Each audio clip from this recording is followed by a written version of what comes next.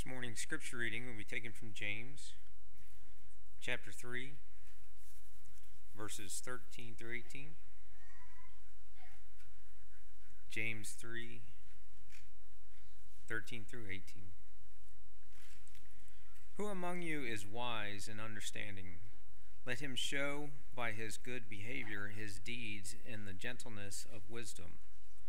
But if you have bitter jealousy and selfish ambition in your heart, do not be arrogant and so lie against the truth. This wisdom is not that which comes down from above, but is earthly, natural, demonic.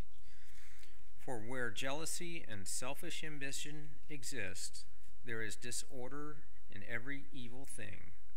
But the wisdom from above is first pure, then peaceable, gentle, reasonable, full of mercy and good fruits, unwavering, without hypocrisy.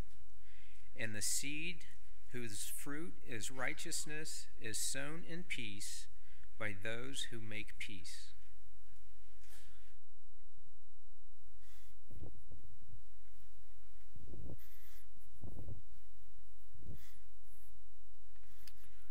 Good morning. What a beautiful day to come out to worship our Lord and our God. I wish the fathers of the congregation happy Father's Day. One in particular for me, happy Father's Day. We are certainly blessed with a lot of good, faithful men in this congregation. We certainly appreciate the work that you do for your families and for the congregation here. Obviously, you consider what our Father in heaven has done for us, and it's truly awesome. It's amazing. I appreciate thinking about or anything that makes what Jesus did for us real. That noise of a hammer hitting the wood and a nail going into the flesh. For me and for you, we can read it. It helps sometimes to hear it. But we need to make it real, to understand truly what he was willing to do for us. I want to talk about him a little bit this morning.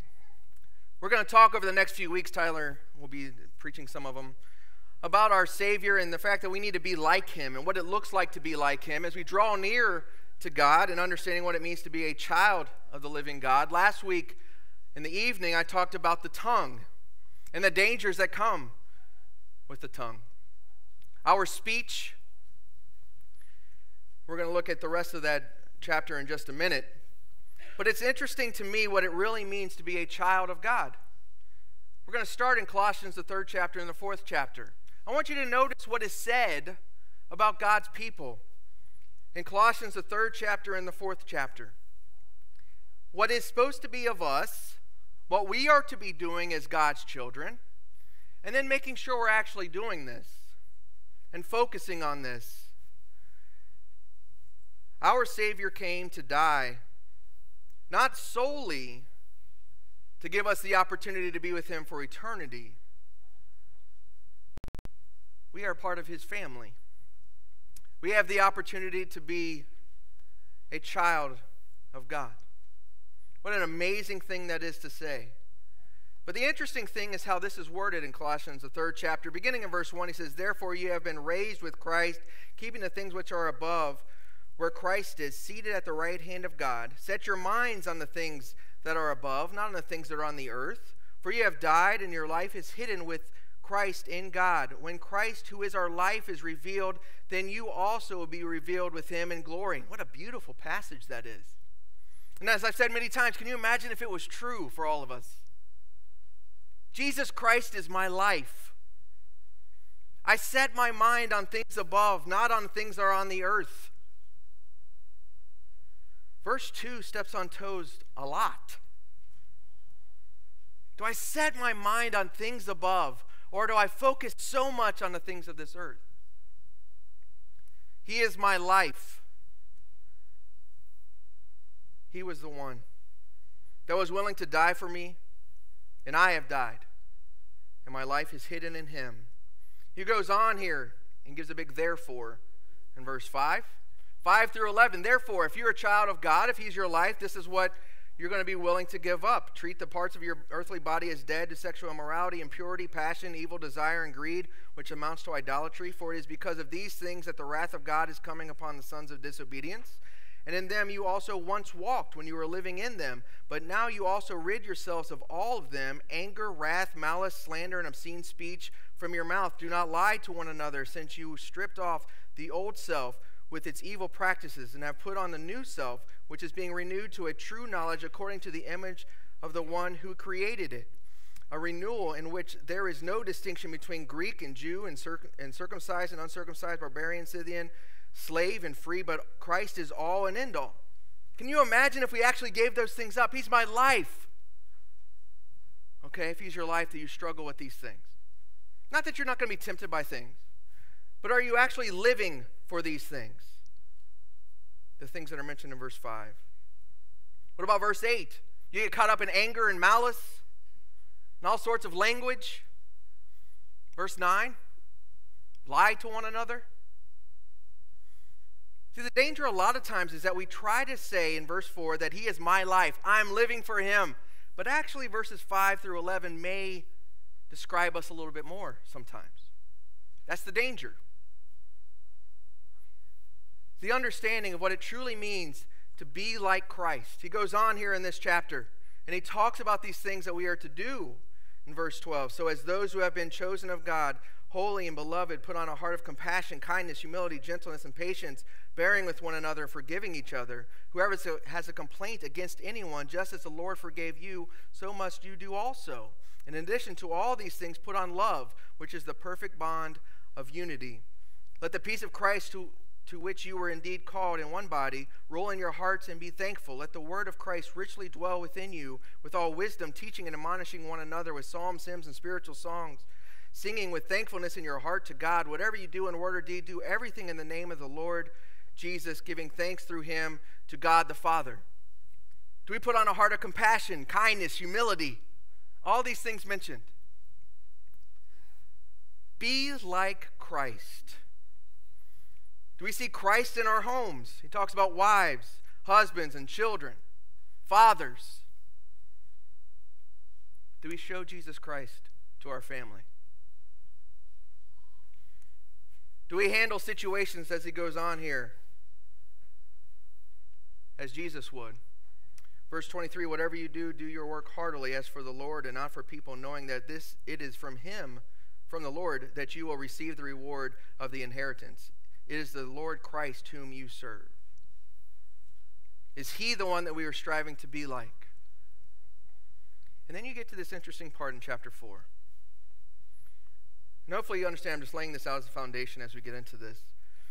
He says, devote yourselves to prayer, keeping alert in it with an attitude of thanksgiving, praying at the same time for us as well, that God will open up us a door for the word, so that we may proclaim the mystery of Christ, for which I have also been imprisoned, that I may make it clear in a way that I ought to proclaim it. Conduct yourself with wisdom towards outsiders, making the most of the opportunity. Your speech must always be with grace, as though seasoned with salt, so that you will know how you should respond to each person.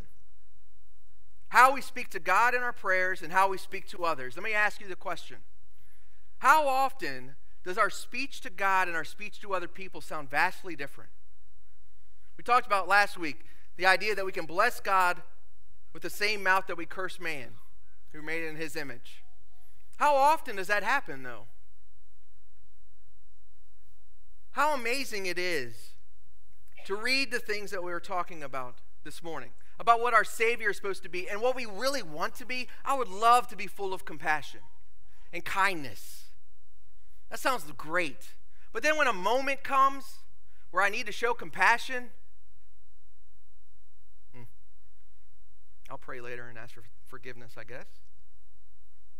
Or kindness, instead of making myself or working to reach the point where I can actually show that in all situations, striving to be compassionate to people. But when it comes to our wisdom and the things that we do on a daily basis, and what this looks like on a day-to-day basis when you're dealing with people that, quite frankly, you just don't get along with, We read verse 13 of chapter 3 where he says, whoever has a complaint against anyone, just as the Lord forgave you, so must you do also. It's easy for me to show compassion and kindness to people that I don't have an issue with or that are kind to me. He tells me if I have a complaint against somebody else, I need to be willing to forgive. The attitude of our Savior, his willingness to die for you and for me to give us the opportunity. So last week, we talked about the way that we speak to one another. I want you to think about this morning about this wisdom that he goes on and he talks about here. Because when we talk about this, we can have Bible verses that come to our minds, but what when somebody comes up to you and asks for advice? Is it human wisdom that you give them or godly wisdom that you give them? Is it human wisdom or is it godly wisdom? James, the 3rd chapter, the verses that were just read to us, compares human wisdom, which is caught up with bitter jealousy, as verse 14 talks about, selfish ambition in your heart. Do not be arrogant and so lie against the truth. This wisdom is not from which comes from above, but is earthly, natural, demonic. For where jealousy and selfish ambition exist, there is disorder in every little thing. Does that describe the advice we give people?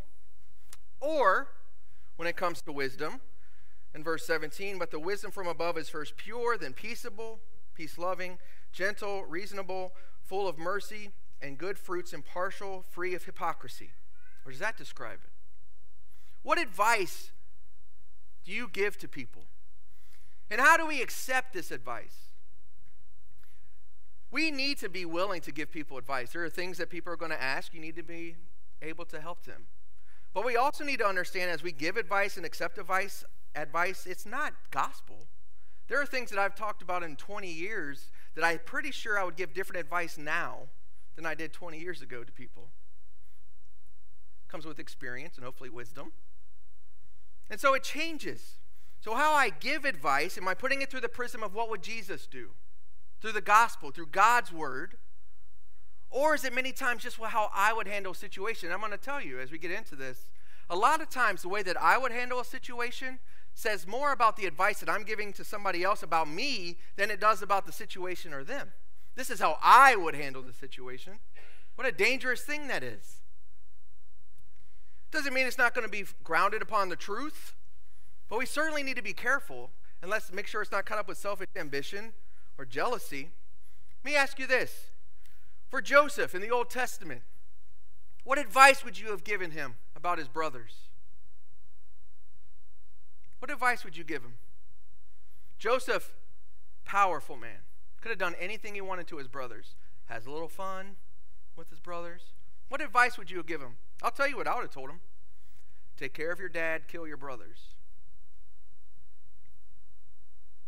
There's no way in the world that I could live in a house with my brothers if they would have done that to me. Isn't that what we tell people? You're having marriage issues? There's no way I could get through that. What kind of advice is that? We need to understand that when it comes to God's word and how we tell people things or what we explain to people is so important that it's grounded upon God's word. Joseph, thankfully, in that situation, had the right attitude.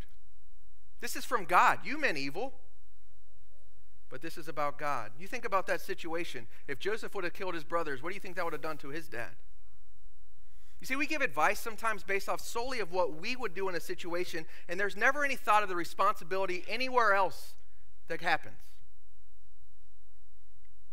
There's repercussions to the things that we decide to do and how we handle things.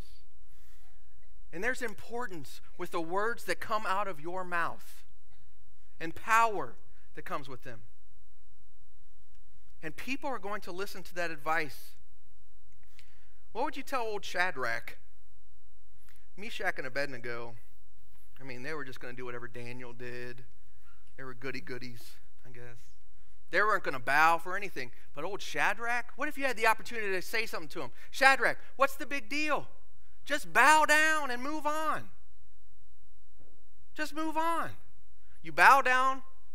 You don't have to think anything. Just bow down. And you move on. What great advice that would be. Advice that we would give people today. And you know the amazing thing about that advice? It's wrong. It's sin. There's no doubt in my mind that there were other Israelite young men at that time that had to battle this very same thing. I'm just going to bow and move on. What's the big deal? I'm just going to do it. I'll stay under the radar. Nothing's going to happen. I'm not going to end up in a fire. What advice would you give them? Thankfully for Shadrach, Meshach, and Abednego, they were going to stand on their faith. What advice would you give Joseph about his pregnant wife? You see, the danger so often is we know the rest of the story in the scripture. So obviously I would never tell Shadrach to do anything differently. I would never tell Joseph to do something differently. And yet that's what we do here in our day-to-day lives, or potentially can do. The whole purpose of this is that, yes, we can talk about how powerful the tongue is, and it is. But when you make real application to the things that we've told other people, when you think about the advice that you give, and whether or not it's based on human wisdom, or whether it's based on godly wisdom, it steps on my toes quickly. And I know I'm not alone in that. We need to understand the things that you tell people to do are being listened to. They may be followed, but it's not because it's in God's word or it's to bring glory to God or for any good reason. It's because you told them. We see that in the Old Testament. Rehoboam, not willing to listen to the wise, what does he do? He listens to his fellas, guys around him, people same age. Just do this. And he listens to them. We've got to be careful on various fronts. Who we ask for advice, the advice that we give, and how we accept that advice, making sure that we understand the bigger picture, that we are to glorify God in all things. You know, it's interesting to me when you think about Jesus and how he handles situations. Luke, the 7th chapter, Jesus is talking. He's talking about the Pharisees, and he uses the phrase that they were going to be calling him, he was a friend of sinners. You're a friend of sinners, Jesus. What a horrible thing that is to say. You're a friend of sinners. So I want you to think about that as we go through this. In Luke, the 5th chapter, our Savior calls this man that I'm not 100% sure that I would have talked to. There's a guy by the name of Levi, Matthew as we normally call him. He was a tax collector. Now we talked about this before. In the scriptures, it's amazing to me, it'll say sinners and tax collectors. They have their own group. Right? They're worse than sinners.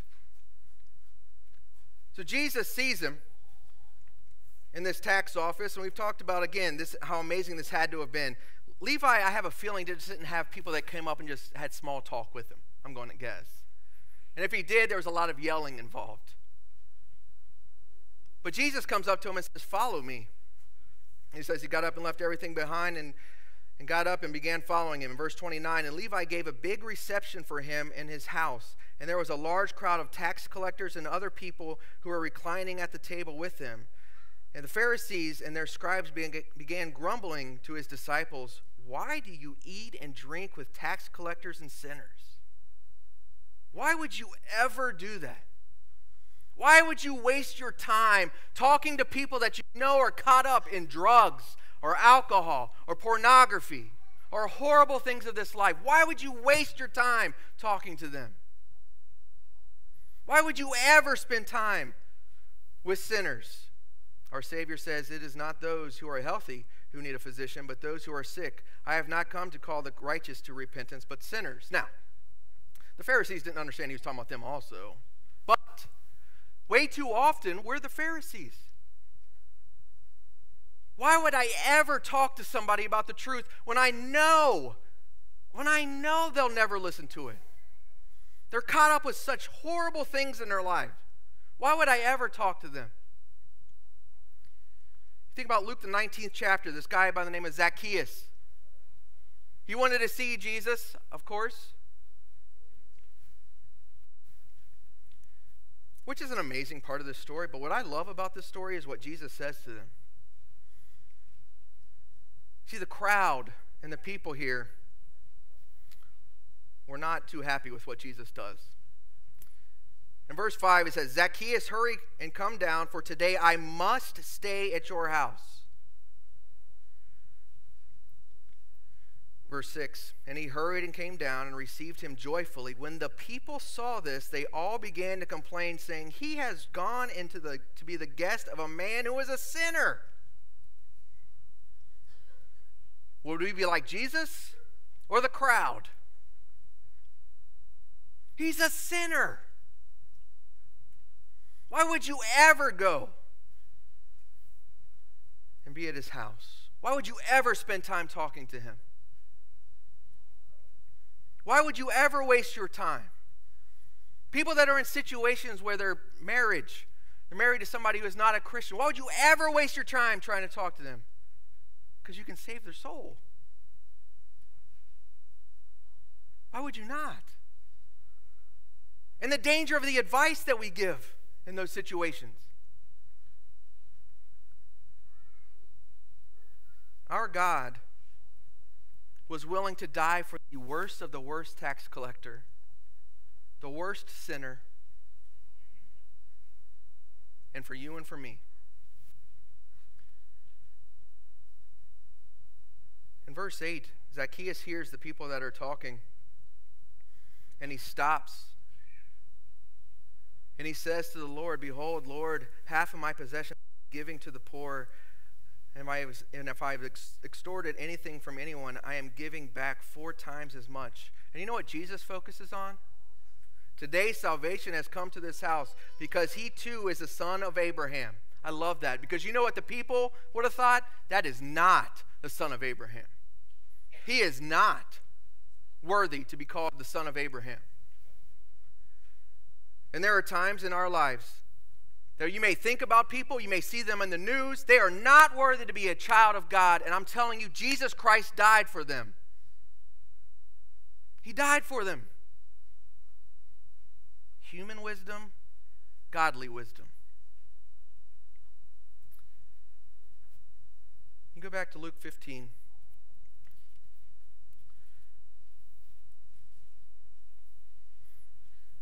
When we talk about our Savior, Luke 15 is so powerful to me. Prodigal son, all the different things. But I just want to look at the first couple of verses here. Now, all the tax collectors and sinners were coming near Jesus to listen to him. And both the Pharisees and the scribes began to complain, saying, this man receives sinners and eats with them. What a horrible thing. They're complaining about Jesus. The tax collectors and the sinners want to listen to what he has to say. Why would they ever do that? Because he has shown interest in them.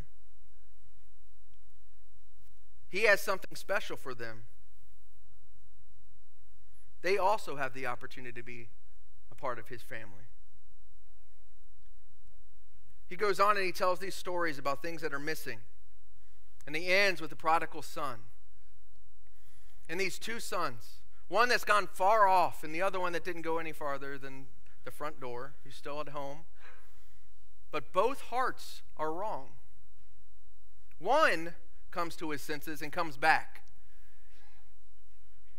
The other one gets jealous and envious and angry and all the things we talked about human wisdom to begin with because of what his dad, his father, was doing for the son that came back.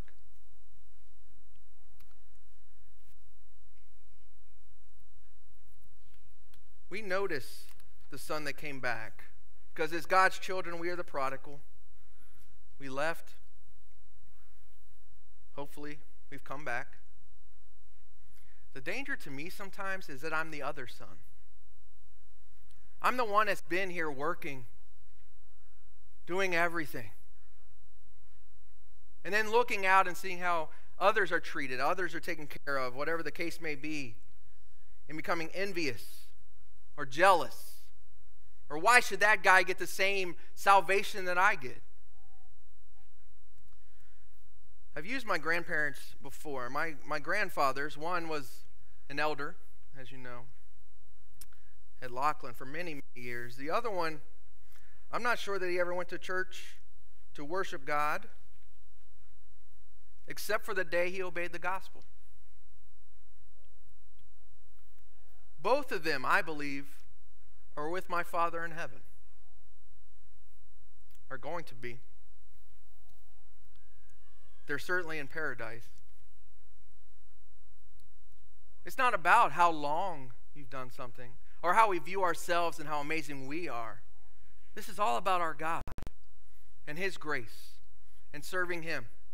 That's what our Savior shows us.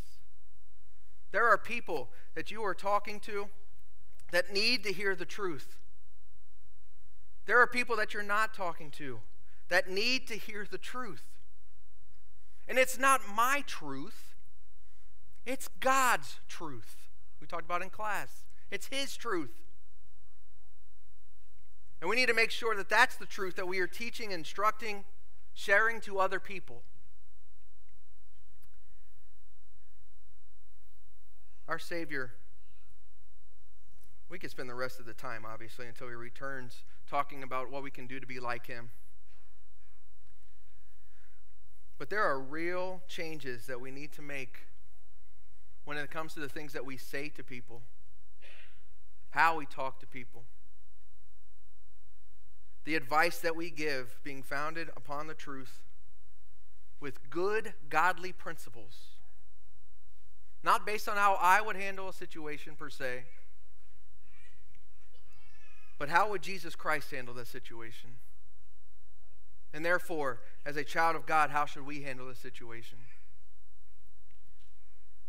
We need to be kind, generous, courageous, being together. We're going to talk about all those things going forward. But ultimately, what it means, you need to be like Jesus. Have compassion for other people. Show kindness to others. But never forget, our Savior died for everyone who has ever taken a breath on this earth. Every single human. Just to give them the opportunity. And just like we saw in Colossians, the 4th chapter, as Paul is telling them, please make sure that you're praying for us. That we understand that there are opportunities that are in our lives. And we have the opportunity to share Jesus Christ with them. I'm afraid so often what we do is just complain and get angry and miss those opportunities to introduce somebody to Jesus. Make sure you're looking for him. Make sure you're focused on the things that are from above, not on earth.